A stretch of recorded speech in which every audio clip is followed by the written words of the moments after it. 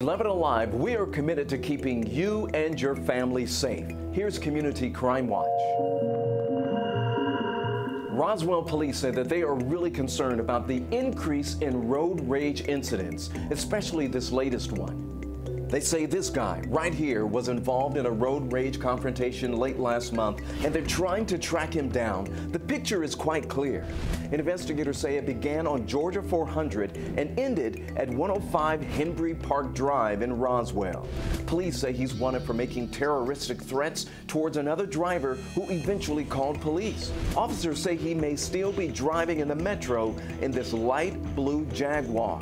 Roswell detectives say because of the road rage incidents in their city, it will not be taken lightly. Do you know who he is? Give Detective Blazer a call at 707-460-4584 or just shoot him an email.